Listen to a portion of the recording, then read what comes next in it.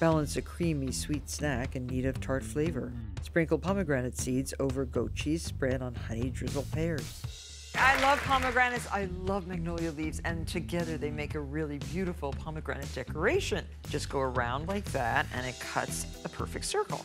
Make a wire loop like this, and there you have your base for the entire thing. Just go around and around like that until you have this, and then make another, lay them down the green side up, you spray them, let them dry, and then you apply these on top of the brown leaves. These are the pomegranates. You can get dried pomegranates. You can dry your own if you have enough time to do that.